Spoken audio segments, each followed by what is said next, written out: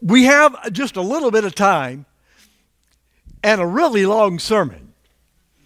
So what we're going to do is sort of do this, okay? So stay with me. I can talk fast when necessary. You may remember that we looked at this issue last week of a stumbling block and how Paul addresses the issue of things that Christians can do that will cause others to stumble. Jesus had warned about that.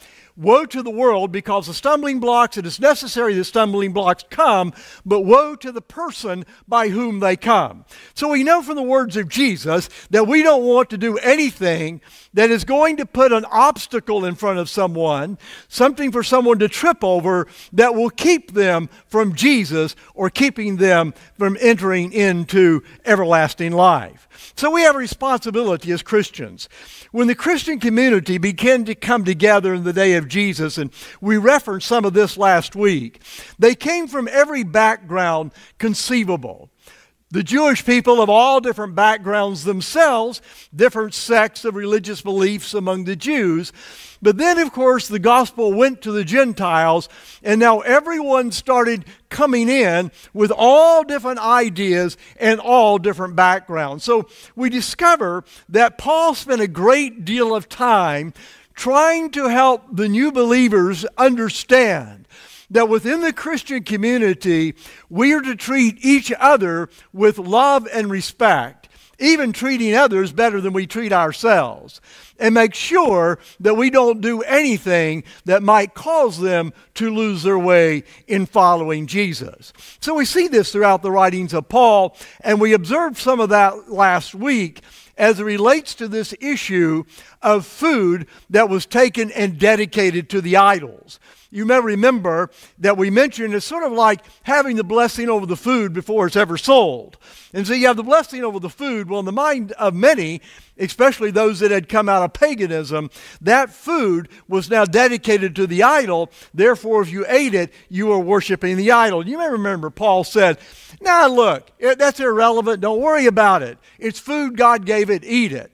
But he did say, be careful because you may offend someone else's faith by doing that. So in every experience of the Christian life, we have to be aware that there are those around us that we need to be cautious and aware of our behavior so that it doesn't redirect them and they don't follow Jesus and they end up not inside of the kingdom of heaven.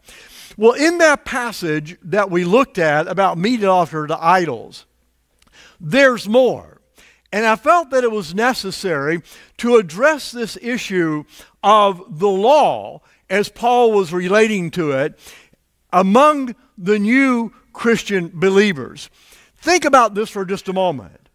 The Jewish people had been raised all their life to think about the law and the observance of the law as the way to eternal life. Now, when we say law, normally we are going to think of the Ten Commandments. But in the Jewish mind of the day of Jesus and the apostles, it was a much broader concept than that. The law was anything that certainly was in the Ten Commandments, but specifically, the writings of Moses were called the law, but also it went beyond that to include all the writings of the Old Testament and then even the teachings of the rabbis. So that was kind of the mindset that the Jewish believers had, that in order to gain eternal life, there had to be perfect performance of the law. That's why these religious leaders were always following Jesus, trying to see if maybe there was some way or some point at which he did not follow the law of Moses, and then they could lift him up as one that was a sinner. Well, when Jesus came, we see a transition that took place. No longer within the Christian community was there the emphasis on the law of Moses. Well, that at least is on the part of some. So there was tension now because there are those that still wanted to hold on to that law of Moses, and others that said, no, now because of Jesus, we have moved beyond that instruction given by Moses back there in Leviticus, Exodus, Deuteronomy, etc. So we move beyond that. You can see right away that there must have been tremendous tension. Let's go back to Romans 14, which is the passage that we've looked at over the last few weeks. And now we're going to draw in part of it that we haven't seen. One person regards one day holier than other days. This is part of that same passage that we've already looked at, but now here's more of it. Another regards them all alike. Each must be fully convinced in his own mind. The one who observes the day does it for the Lord. The one who eats, eats for the Lord because he gives thanks to God. The one who abstains from eating abstains for the Lord. He gives thanks to God. And so that eating passage, we have concentrated on that some. But now we see Paul bringing in this other idea of these various religious behaviors that came from the teachings of Moses. And so he addresses that in this passage, but it's not perfectly clear exactly what Paul is talking about, simply because he sort of mentions that in passing. There are two other comparison passages that Paul wrote that's similar to this one that we just saw, one in Galatians and one in Colossians. This is the one in Galatians. But now that you have come to know God, or rather be known by God, how can you turn back again to the weak and worthless basic forces? Do you want to be enslaved to them over again? You're observing religious days, months, and seasons and years. And then a similar one in Colossians.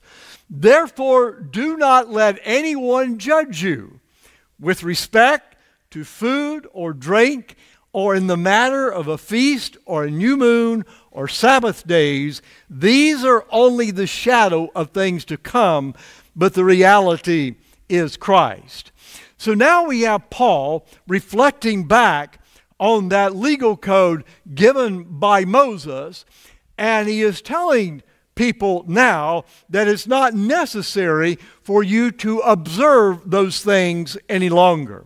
In fact, we'll see he actually makes it very emphatic where he says that if you do that, you have actually left Christ. Well, Paul now is addressing these issues back there, these things that Moses wrote back in Exodus, Leviticus, and Deuteronomy. And so when we look at this, we say, okay, how do we understand what Paul is writing? The Apostle Paul wrote out, and the people that he wrote to, they sort of knew the background and what he was addressing.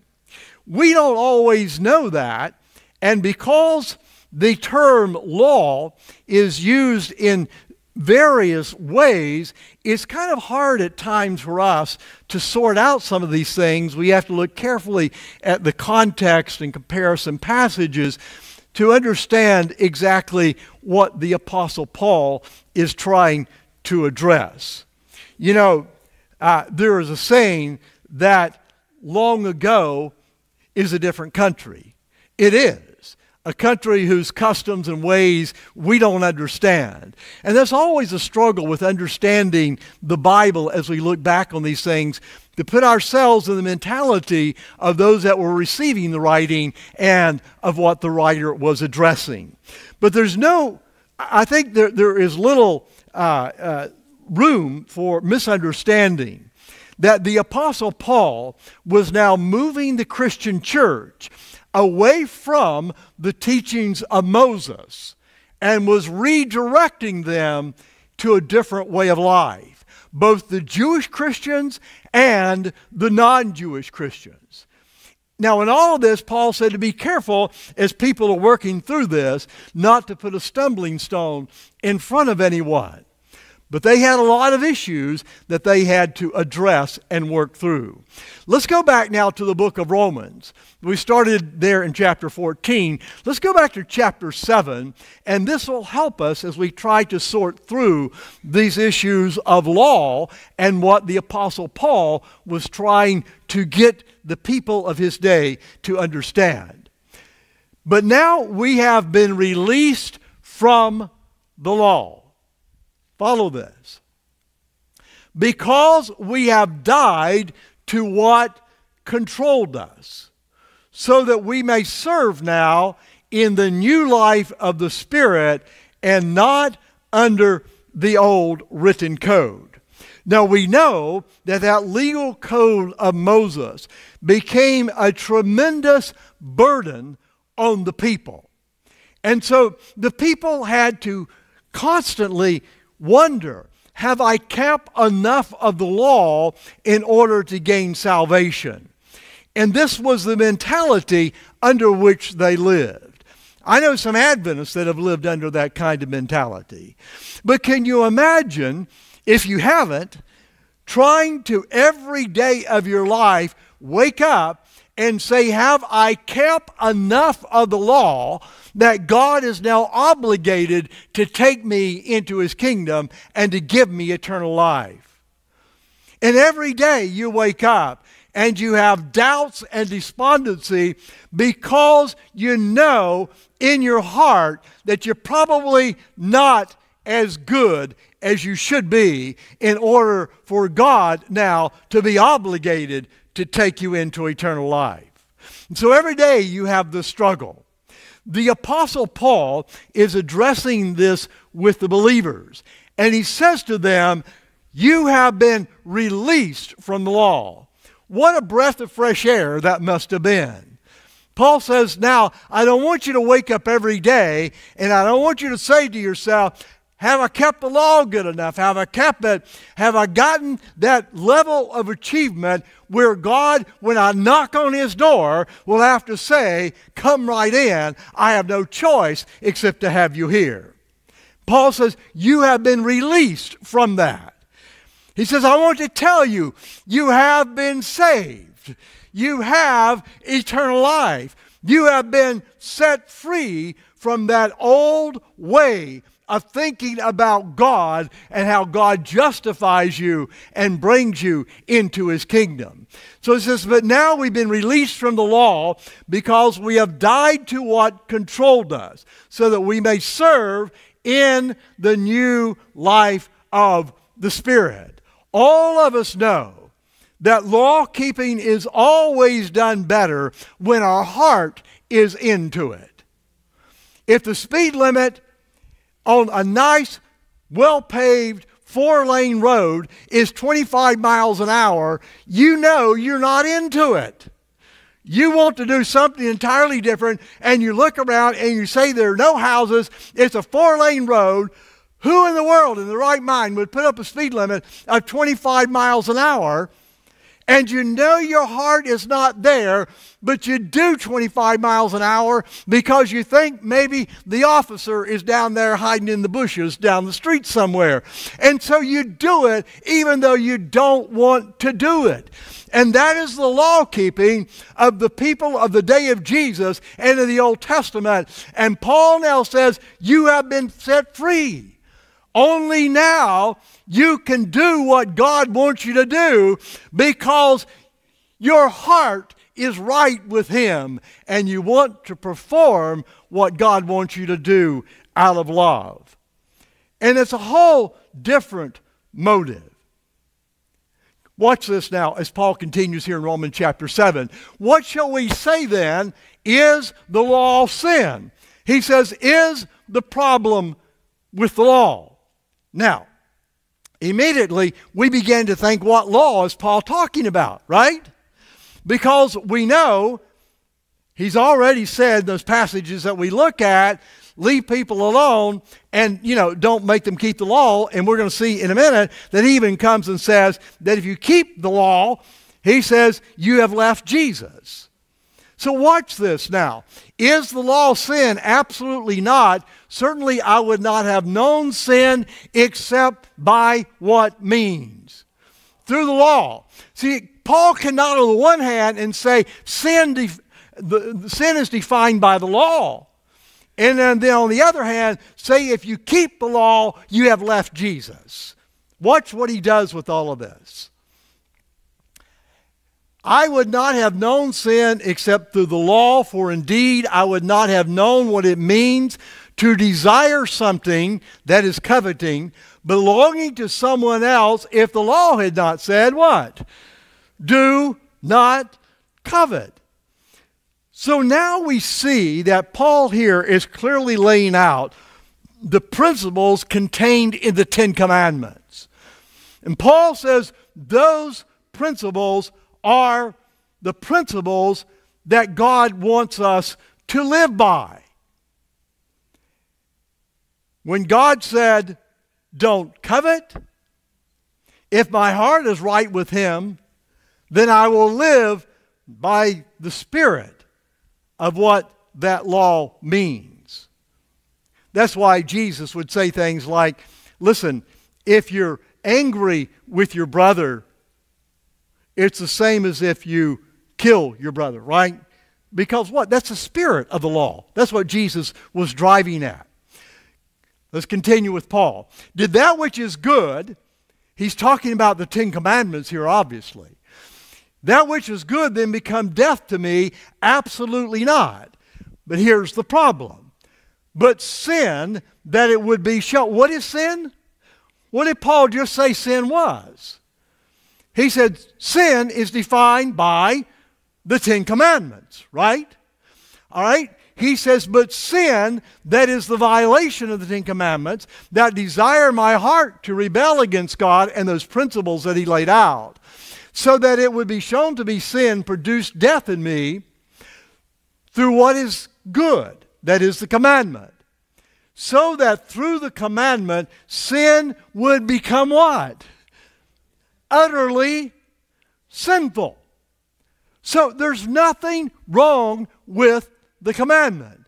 Paul says the commandment right in the same general area here in Romans 7, but the commandment is holy, just, and good. So there's no problem with the Ten Commandments. Paul lays that out. But he does not relate to everything that Moses wrote in the same way. Because most of what Moses wrote, get this, follow this, most of what Moses wrote, Paul says now should be laid aside and no longer followed. So he separates out the Ten Commandments from the rest of it. Going now to the book of Galatians, this is a passage that we looked at last week. We'll come back to it again in just a moment. For freedom, Christ has set us free. Stand firm then, and do not be subject again to the yoke of slavery. Listen, I, Paul, tell you that if you let yourselves be circumcised, Christ will be of no benefit to you at all. You know, one of the significant premier teachings in the writings of Moses is this whole issue of circumcision. And so now the Jewish believers had grown up thinking that circumcision was certainly necessary in order for God to let you into His kingdom. Now, it's convoluted thinking. I mean, okay, what is God inspecting in order to let you into His kingdom? And it would seem to me, since the circumcision law only related to men, that the women would be left entirely out. So, well, it's convoluted, you know. But this was the Jewish way of thinking. We can't go into all of that right now, but that's the way that they were thinking. And so Paul says, listen, I want to tell you that if you follow that, you have left Jesus. But when Peter came, this is Peter, when Cephas came to Antioch, I opposed him to his face. So we've gone back now in the book of Galatians. This is back in chapter 2. And Paul's going to explain some of these things that we see him addressing there in chapter 5 that we just looked at. But when Cephas came to Antioch, I opposed him to his face because he had clearly done wrong. Until certain people came from James, that was the leader of the church at the time.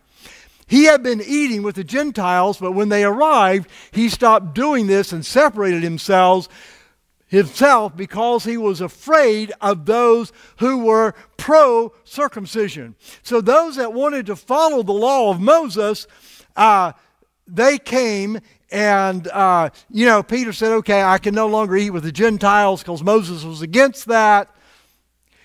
Can you imagine how difficult that must have been in the early Christian church? When you look back at the Old Testament and you see those passages where it was said by Moses, don't have anything to do with those people if they're not Jewish people.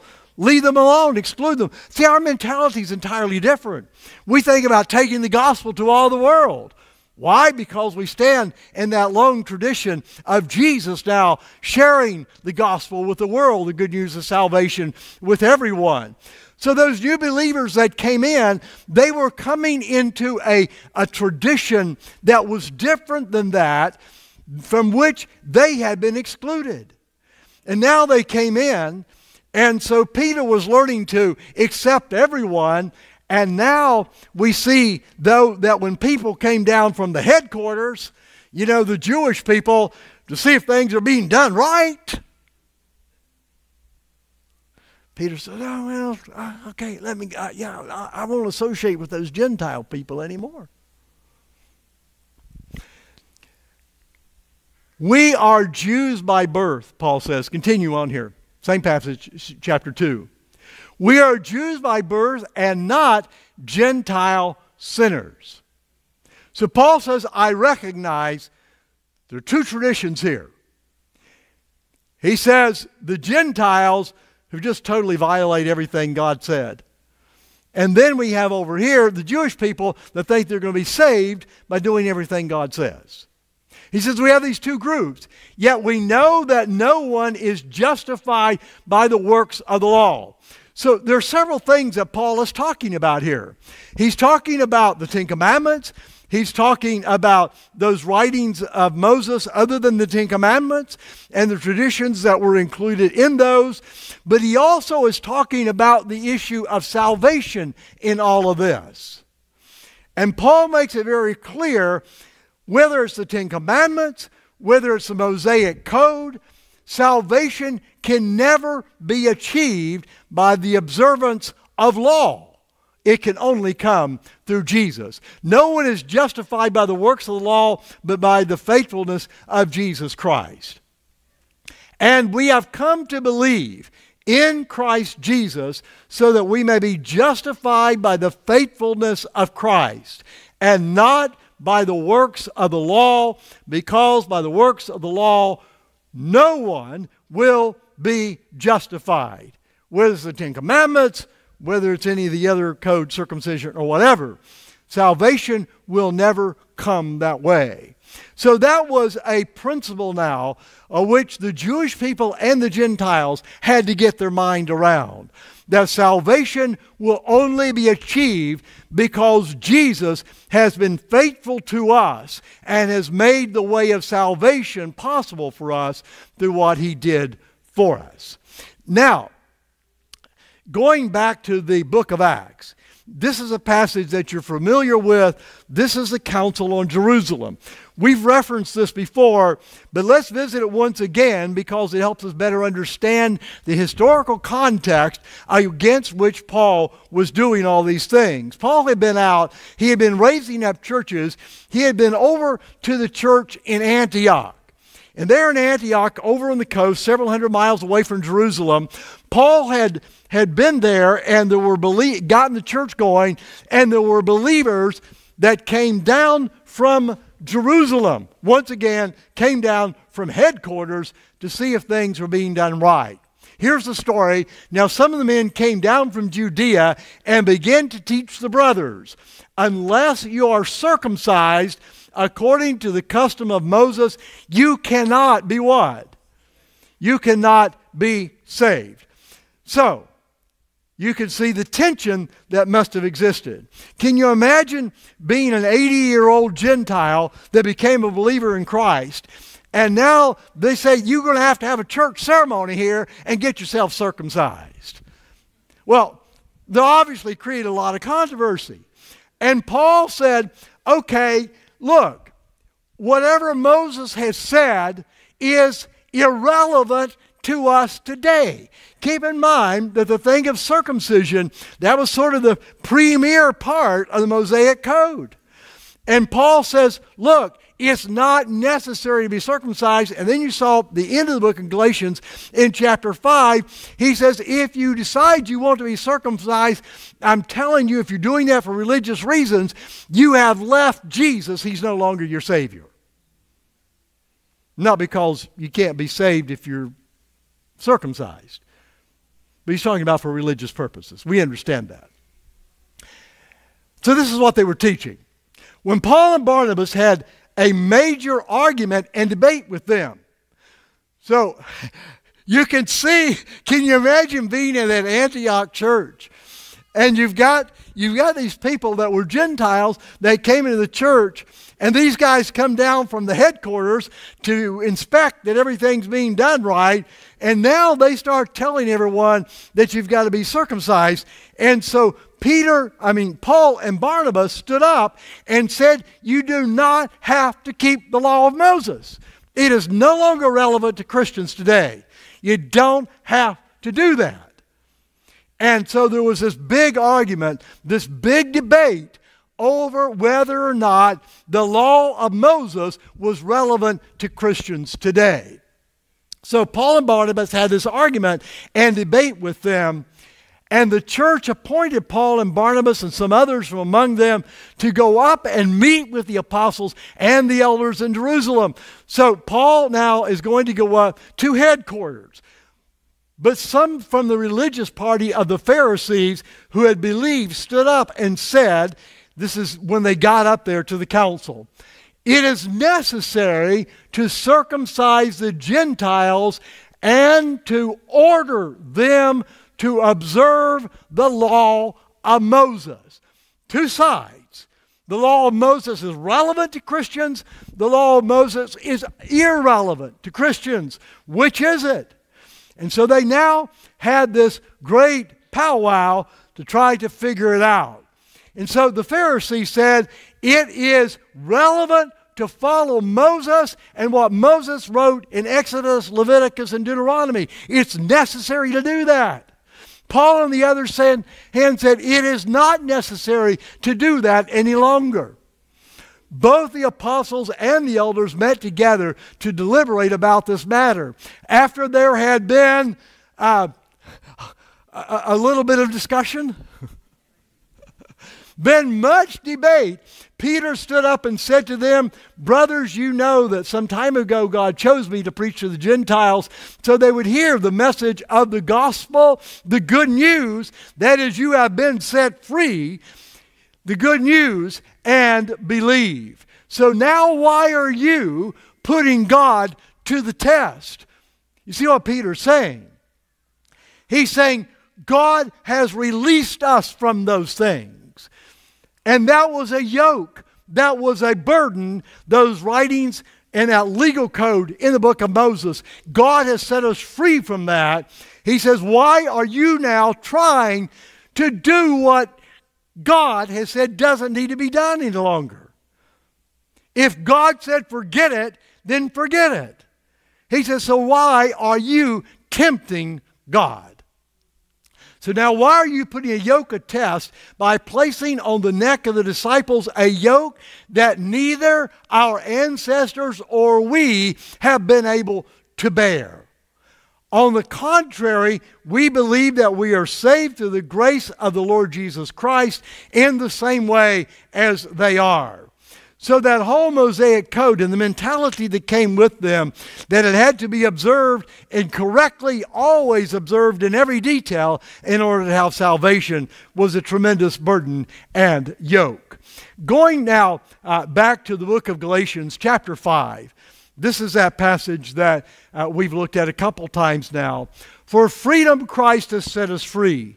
Stand firm then, and do not be subject again to the yoke of slavery. Listen, I, Paul, tell you that if you let yourselves be circumcised, Christ will be of no benefit to you. And I testify again to every man who lets himself be circumcised that he is obligated to what? To all the law. So Paul says, if you want to choose circumcision, and he said that you want to do circumcision so that now you have this right relationship with God. He says it's not just circumcision. You have to take every bit of what Moses said and you have to live by that and also be justified by it.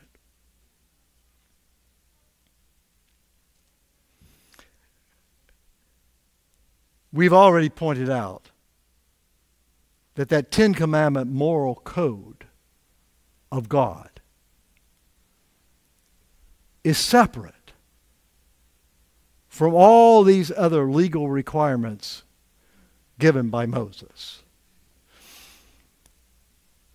We could spend a lot more time on that transition that was made in Christianity from the legal code and the reason that Jesus pulled us away from that legal code of Moses, and why the Apostle Paul pulled us away from that legal code of Moses. But we obviously don't have time to do that today. That would take a lot more time to do that.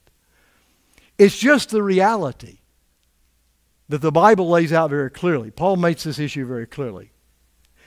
The moral code encased in the Ten Commandments is still relevant today. But all of those other things, we're not saved by that, but we want to live by it. But all that other legal code of Moses. You see, I see some people, they like to go back to that legal code, and just like Paul saw people doing here, they pull out one or two things that they like, and they try to impose that on themselves and probably everyone else. But you see, Paul clearly addressed that issue with Christians. That Mosaic code is no longer relevant to us today. So that's the stand now that the New Testament has taken. Now, there's one other issue relating to all of this that's still kind of hanging out there. In fact, on the way out last week, and by the way, I know what time it is. Give me just a couple more minutes, okay? Someone on the way out of church last week mentioned this to me, and I said, yeah, I'm coming to that next week. And that is this thing of clean and unclean foods. And you can see where this gets a little touchy with Adventists, given what we've just looked at of what Paul said. Are you kind of on the same track with me here? Because that clean and unclean food comes out of that Mosaic code, right? Are you following me? That comes out of that Mosaic code. And by the way, it's not the only clean and unclean thing in the Mosaic code. There's some really, there's all kinds of strange things in there.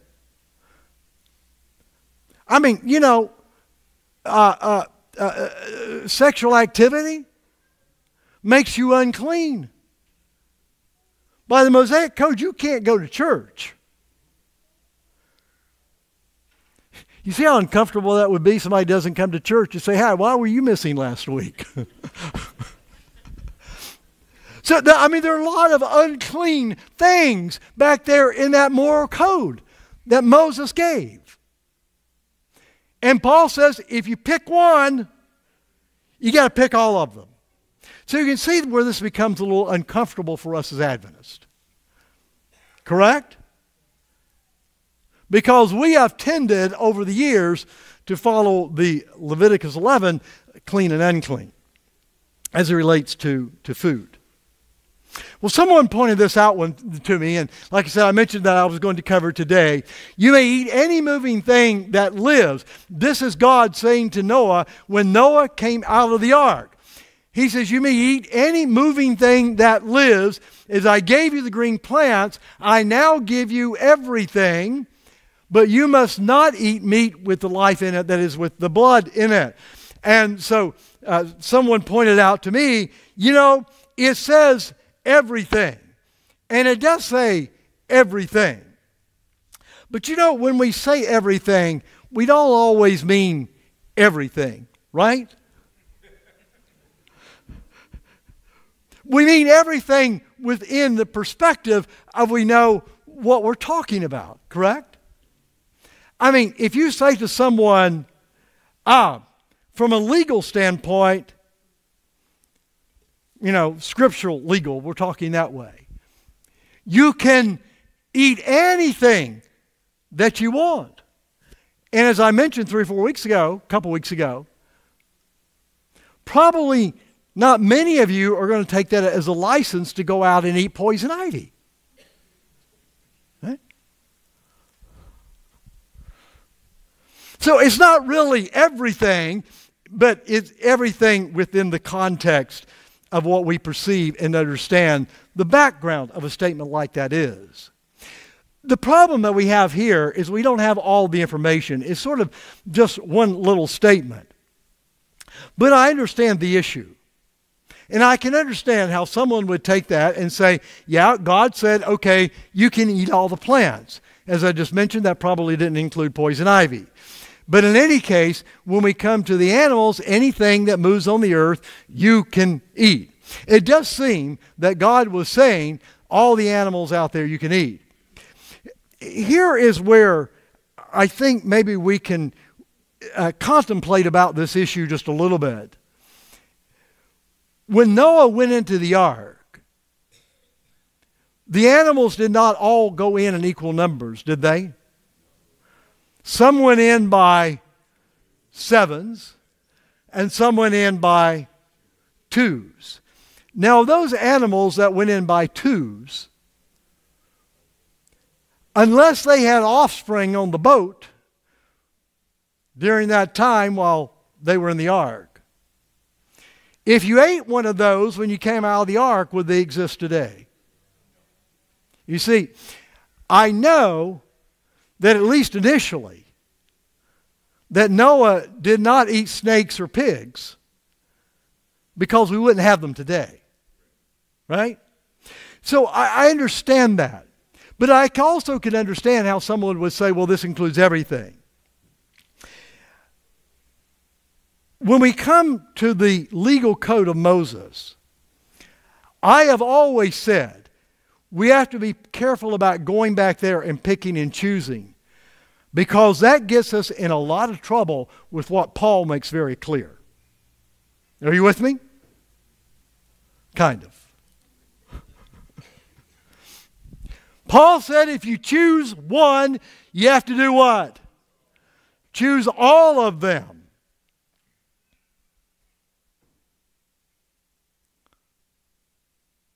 That includes, by the way, a woman that makes a husband that makes accusations against his wife for infidelity. She has to go up to the church and eat dirt off the floor. You choose one, you have to choose all of them. However, on this particular issue, I think that we've made the right decision, because I do think that because God made that distinguishment at the time of the flood, I think there's maybe some importance that we can read into that. However, let's be very careful not to put stumbling blocks in front of anyone that would keep them away from Jesus. Are you with me? Look, if a person doesn't have the same understanding that we have of this issue of clean and unclean foods,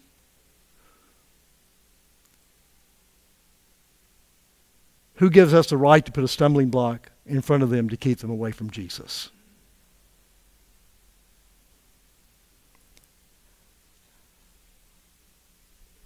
I think Paul has, at least in my mind, made the issue clear here. We will not always sort these issues out precisely. But just as a recap, Paul sets the Ten Commandments aside as different from the rest of that legal code of Moses. He says the moral code defined in the Ten Commandments defines sin for us. This other legal code of Moses is no longer relevant to us as Christians. I mean, that doesn't mean we can't learn some things from it. We can. But it no longer has legal implications for us as Christians today. And then, of course, the greatest and most important part is whatever the law is, the old legal code of Moses or the Ten Commandments, we are never saved by the observance of those things. But we are saved only by the grace of Jesus. And by His grace, we will never put a stumbling block in front of anyone to keep them away from Jesus. Would you stand with me?